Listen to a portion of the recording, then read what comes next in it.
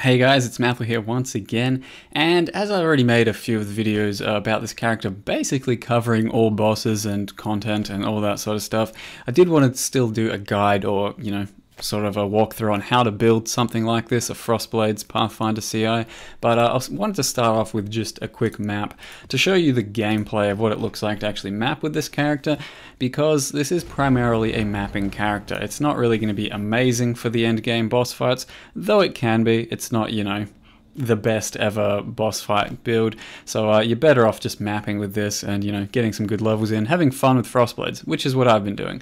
So I wanted to start off with just a quick map. It's got Enfeeble, Goatman, and it's a plateau, so it should give you a good indication of what it looks like to map with a character like this, how fast it is, how slow it is, all that sort of things.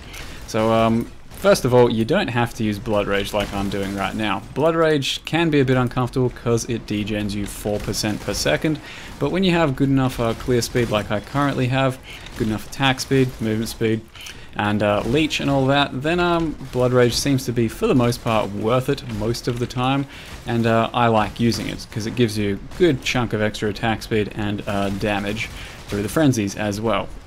And you can see the clear speed pretty solid here. Interesting. Pretty damn solid, and the playstyle is really nice. So shield charge around everywhere. Boss fight, we'll just throw a couple of traps, drop our frost bomb, and try and kill him.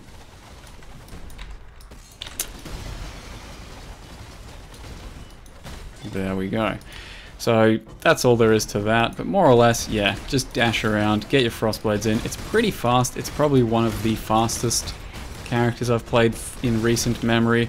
Maybe Voltaxic Sparkle was a bit faster, but for the most part, even with Enfeeble and all this sort of shit, it ends up being really fast and really safe too, because as I've mentioned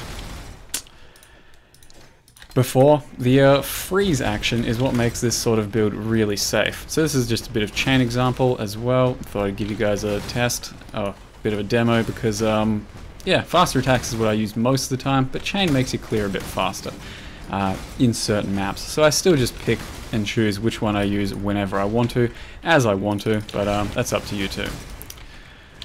And this is what happens when you don't have faster attacks in and you're using chain. It does get a bit slower on the clear speed with the single targets. In any case, I was going to mention the reason we only have like 7 or 8k ES, and for the most part that's how much I had up until about, well, from about level 80 onwards, is because you just don't need that much. As you can see, we are defensive, we are tanky, we freeze everything. I almost never take damage on this character, almost never die. It's pretty good, safe mapping experience, something like 90 mil in an hour at level 91 with a plateau. So that is basically what the gameplay of the build looks like in its full end game. You're a Pathfinder, you have all your flasks, you piano them, 1, 2, 3, 4, 5. You do quite a lot of shield charging, and then you right click using shift almost always, and Frostblades auto targets and goes ham. So straight into the guide, I suppose. Most of the info is on the left hand side here. It's a little bit outdated right now because we are level 91, hold on. Level 91, and defenses, I'm not fully capped on anything because I have my Wise Oak up like 100% of the time, as well as Taste of Hate, so I didn't bother fully capping my resists. You can if you want to though, it shouldn't be too hard, and I will go over the flasks right now, I suppose. So Wise Oak, with all the Pathfinder nodes, with the way it works, it focuses on your highest resist. With both of my flasks up, my highest resist is 243 for cold, so you can see we gain up to 30 by going up to 109, so 30% extra penetration just by using this flask as a Pathfinder is pretty damn strong. And likewise, it gives you 10% damage reduction, which will go up to 15% as a Pathfinder for your lowest resist, which in our situation would be fire, so we have an extra fire resist mod there. Besides that, running a diamond flask, which is just extra crit, silver flask, which has a stun and block recovery mod, with Pathfinder especially. This is for the most part how I get stun and block recovery in the build. I don't have any stun immunity, and this is just what I've been using. It's more or less a budget option, and I don't really need any other flasks, so this is what I went with.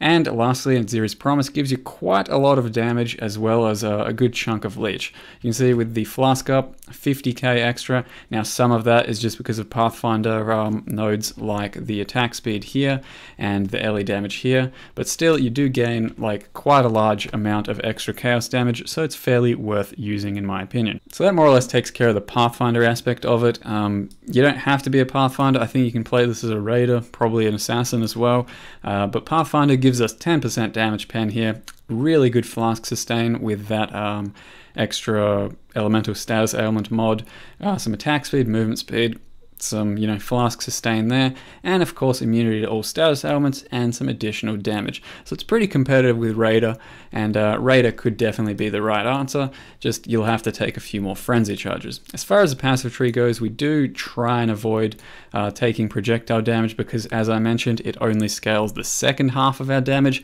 and we want to try and get as much general damage as possible, of which there is plenty to do. If there wasn't enough damage to grab, then projectile damage would be pretty good, and this one node here in particular should be alright if you have additional points for it. I really didn't feel like I did. Otherwise, yeah, cold damage, some penetration, some elemental damage, claw nodes, physical damage since it all gets converted, and crit multi, as well as some flask nodes. We really don't have much energy shield on the tree at the moment because we don't need too much, and a lot of it's just coming from gear. So 500 ES there, 300 there, almost 200, about 200, barely any on jewelry, about 100 there, and Skin of the Loyal for 100% global defense. Now, you probably need to tailor your tree to your own gear. If you need more ES nodes, take more ES nodes, but currently this is all I need, and it's all I've taken. As far as some of the aura nodes here, to run my current aura setup, you do need all of this and all of this, as well as a level 3 Enlighten right here. So Discipline, Hatred, and a level 3 Enlighten, and then you can get a Herald of Ice as well. To fit all three of these in, you do need all of that reservation. Without that, then I don't know, you might have to drop one of these, but it feels pretty damn bad. So I've been trying as hard as I can to fit all three in. I didn't run Discipline for a very long time because, like I said, don't really need that much ES, and I did a lot of leveling with only about 5k ES, 4k ES. It was fine, but obviously you don't have to do that. Could drop Herald of Ice, but currently that's where we get our power charge on, or our, power charges. Curse on Hit, Assassin's Mark, Herald of Ice, and also Orb of Storms for a manual sort of curse, but for the most part that is autopilot cursing. But that'll basically take care of the passive tree. It's not the easiest leveling in the world because, you do not really get that much damage early on. You have to go for this early on. Probably level a Spectre Throw or Frost Blades. Go straight to the claw damage as soon as possible, but it's kind of up to you guys. The jewels, you do run 2 Fight for Survivals. You don't need to take 40 dexterity in the node area. You just need 40 dexterity around the area, unallocated. So over here we only have 30. That doesn't matter, it still works because there's 40 in total around the area. Lots of penetration and some good proj speed. Besides that, my actual jewel sockets, you try and go for physical damage, crit multi, maybe some resists, and maybe some attack speed. So something like this is absolutely perfect. Crit multi, cold damage, attack speed, can get physical damage. Jewels are pretty easy to come by for this build and they're not too expensive. And of course, most of our leech and mana leech comes from Soul Raker, so that's pretty easy, nice and autopilot. Get a bit of extra leech over here on Anziri's Promise, but for the most part, it's Soul Raker over here doing all of the heavy lifting. Lastly, I'll go over gear and links, I suppose. So you can see here my damage is something like 90k unbuffed at the moment, and that is with a cold penetration gem. So before I was using added cold and my tooltip was a lot higher, but nowadays running cold penetration, because it should in theory be more damage, and our tooltip gets a bit lower. If you're running chain, of course, over faster attacks quite a lot of the time, then you'll have a much less initial tooltip, but sub in faster attacks whenever you need to. So the links are on the left hand side here, but the most important ones, you go Frost Blades, weapon early damage into multi-strike, then probably crit strikes at this stage, you really do want that, then cold pen, and then faster attacks. So a 6-link goes a long way. I initially just went with a Skin of the Loyal because it has really, cheap colors, or had really cheap colors, and some good defenses. And yeah, and it was a 6-link. The plus socket to gems barely does anything for fizz builds or attack builds in general, so don't worry too much about that. If you can get a different 6-link, get a different 6-link, and its Series Splendor should be pretty good too. The Claw, about 300 PDPS. You're looking for crit, attack speed, fizz damage. Any cold damage is a good bonus. Crit multi is a good bonus. And then all the armor pieces, you're just looking for as much energy shield as possible. Chaos spam this guy pretty damn easily, but don't expect to get something similar. 400 plus, 450 plus, shouldn't cost too much. And yeah, that's around what you're looking for a shield. I went with a 40% increased Frostblade damage enchant to start with, and then Chaos spammed. 360 isn't that amazing, but it's a good start. Go for something like 350 plus on a Hubris. Gloves, I'd say 150 plus energy shield. Try and get attack speed. If you can get accuracy as well and a resist, that's great. The Brine Rot Whalers, a good roll on these goes a pretty damn long way. 200 energy shield, good movement speed, physical damage, and I got an 80% chance to avoid being stunned if you've killed recently enchant on them, which, you know, helps a lot with the Silver Flask as well, because this, you know, for the most part just gives you really good recovery, but you can get stunned, whereas this helps you just avoid being stunned a lot of the time. Grab a crystal belt, slam a few chaos or essences on it. This is what I got with some hatred essences, I believe. Try and get wed. You need strength somewhere, so you got some strength there, but we've also got some strength there. As far as your amulet goes, you want some accuracy, if you can get it, weapon elemental damage, and crit multi, and then whatever else you can on an amulet. Physical damage, but it's not too important. Cold damage as well, but not too important. And lastly, I grabbed 2 opal rings. This one I crafted with a Scorn essence. It's pretty decent, but nothing too outstanding. This one I bought for 2x, and it's about as good as it can possibly get. So it was crafted with a cold essence. It then also hit wed, so it's got something like almost 100% elemental damage. This is your ideal ring, and that's what you're looking for. That's roughly all the gear, I believe. The link setup, like I mentioned, Discipline, Hatred, and Enlighten. With an Ancestral Protector. Like I said, you're only putting that guy down every now and again for some attack speed gains. He will die immediately.